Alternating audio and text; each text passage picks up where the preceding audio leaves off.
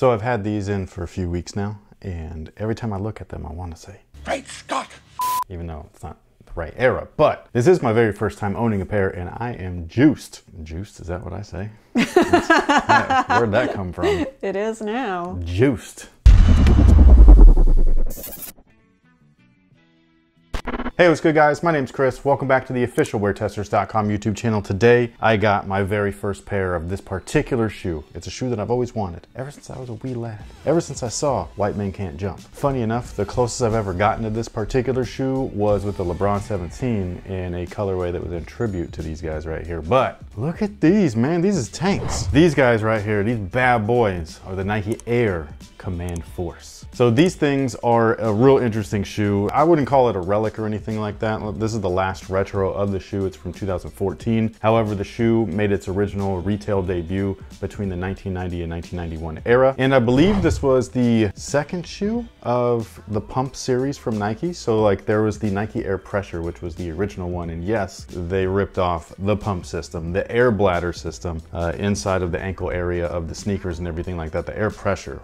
And hey, those were gorgeous. Those you might want to say Great Scott too, because they look like a mag, but with a big ass pump system in the back. And then there was these, and then there was one other one, I believe, with the pump system from Nike, and I think that was the Air Force 180s. Maybe it was the Air Command Force 180s. I can't remember what their actual name was. They did do a retro. We bought a bunch of them and did reviews on them a long ass time ago, but they weren't like the originals. Like they were like a more mid cut, even though they were still high. These pump system shoes were extremely high cut. Like these are excessively high, and I love it. Even though I love lows, I prefer lows. But as far as like really pulling from the era that they come from, like there is nothing more 90s than this right here. Now on the NBA floor, these were actually more notably worn by David Robinson, the Admirable. Nope, not the Admirable. That is a word. The Admiral? He is the Admiral.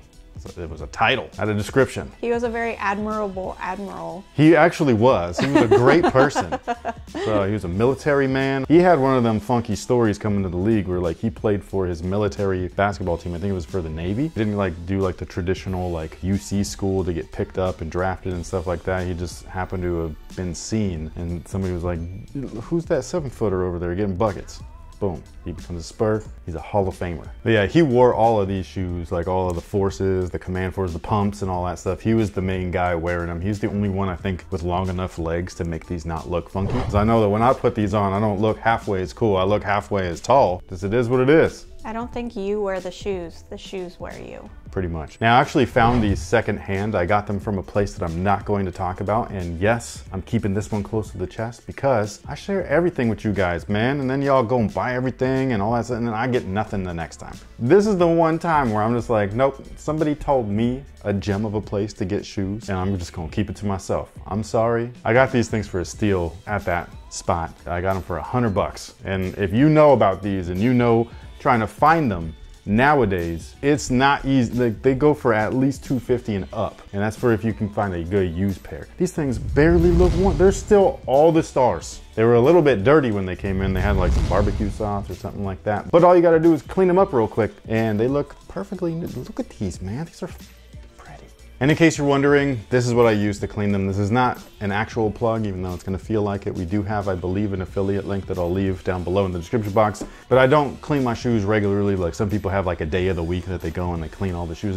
I'm not that guy. Even if I wear them and I dirty them up, I don't clean them afterwards. However, when I buy used, I'm cleaning them. I don't know what's been in there, like that's nasty. So I do clean them when they are used and they come in. I give them a good old scrub. This is the Rejuvenator like liquid. I use the soft bristle brush. They got a softer one. Sorry, I meant the medium one, but they got a softer one. They got a firmer one. I probably should have used the firmer one for the outsoles, but I mean, again, they were barely used, so it's all good. They've got this guy that you can put your stuff in. Do not use this, okay, for every shoe. Like shoes like this, don't put in the washing machine. That's what this is for. This is only for, in my opinion, mesh-based shoes. Do not put shoes with air soles like this that are visible or with polyurethane midsoles inside of your washing machine. Polyurethane is an open-celled foam. You will them things up so fast. Don't do it. So if you got a knitted shoe, throw those in a bag in a wash, cold water, no hot water, it'll loosen the glue. Air dry, not in the actual dryer, and you'll be fine. But otherwise, don't do that.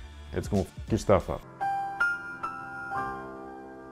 And they also have these, the shoe trees. These are probably my favorite things that actually come in here because I use these all the time, especially for shoes that come in, even though they're brand new, that are like, got that sock-like upper and they just won't hold their shape well for B-roll and they look ridiculous. I use the shoe trees to make them look like an actual shoe. So there you go. But yeah, I don't clean my shoes regularly. It's just every once in a while when I get a used pair.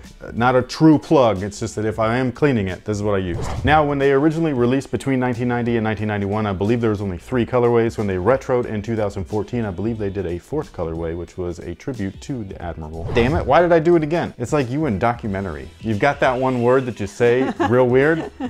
Apparently, Admiral is mine. But anyways, it was a tribute colorway to that Spurs era. They were black, they were pink, they were teal. They looked okay, but nothing beats the originals. These are one of the originals. There was an emerald original colorway, and then there was this other one that looked kind of like a lava colorway, kind of like an Agassi shoe. And they retroed them all. I don't remember them being really well received, but now this kind of stuff is back in style again. So maybe you might be looking for these on the aftermarket, who knows? And if you happen to be, they actually fit a half a size small. Make sure that you go up half a size. There is a lot of padding in this thing, and I am so glad that I bought a half a size up, because if I hadn't, they'd be a shelf piece. These fit snug, trust me. Does the pump work? Yeah, it does. Reebok, what the man? Like if Nike, like what the? The pump system's right here, by the way. There's a little hole. You just press this big old ankle pillow, and then you can feel it all the way around your foot, just hugging it, caressing it. And then if it gets too tight, because sometimes that happens, the little button back there, the little plastic thing, you can't hear it like an air pump from Reebok, which is a bummer. But yeah, that's the pressure release valve in the back. And these things are just, these are so pretty, man. The liner is corduroy. It's awesome. It's not legit corduroy, but it feels like corduroy. It looks like corduroy. I love it. And the tech specs include, again, a polyurethane midsole, a visible air sole unit in the heel. Also, there's an encapsulated one right up front. The exact same tech specs as the early model Air Jordan, so the 3, the 4, the 5. I almost got that. The 6, okay? It's the same exact air bladders that are inside here too, or the air units, including the 4-foot one. So if you see those flex screws right there, that's what that shape of the air unit looks like. And also, you know, the pump system is in there and all that kind of good stuff. So the materials are nothing fancy. It's a lot of synthetics. There's a couple of actual leather pieces, but that's about it. The originals were just like this. They were all like vinyl-y synthetic and all of that stuff. Like if you find a pair of originals, sometimes they'll be yellowed up here because it's not like a genuine leather. It's a lot of polyurethane and vinyl. Anyways, I think these are fantastic. Did you even say do you like these or not? What are you gonna do when I wear these? That's exactly it. That's exactly it. Thank you for that genuine reaction.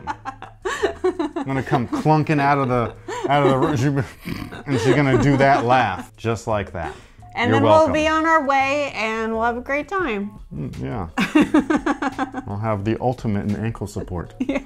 Your ankles are gonna lose like 5 pounds in sweat. I might have ankles by the time I'm done wearing these. No more ankles. It'll just be ankles from then on out. But anyways, let me know what you think about these down below in the comment section. Is this an all-time favorite for you? Especially you older guys like me, you look at these and you're just like, man, I remember like the Game Boys and NESs, the arcades, slapping quarters down on the, you call next, that's how you called next? I didn't go to quarter places. In San Jose, we had a place called Nickel City. Yes, that was nickels. That was there, but we went to a place like Tilt and stuff like that. Relive the past, folks. It was awesome. Thank you so much for watching. Thanks for all the support, and until next time, guys, have a good one. You're at 8. Okay, I'm trying to hurry up, okay? There was a lot of history with these. It's fine. I don't have to be in it. People will just cry that they never see me anymore. Get your own girlfriend.